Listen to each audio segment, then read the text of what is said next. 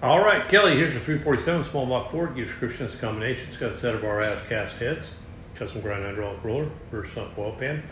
You set in the English setup. You got her on there for you. Front end, make sure they don't have any charges. We'll make a run, see what she does. Stay tuned.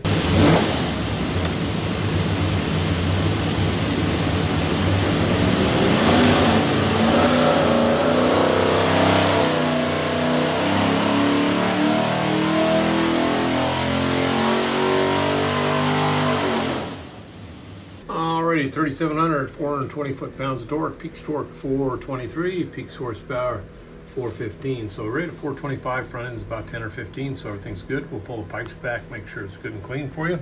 Show you a couple things here. Basically, when you receive your engine, find this thing looks like a credit card. It's a USB card. It is full of technical information.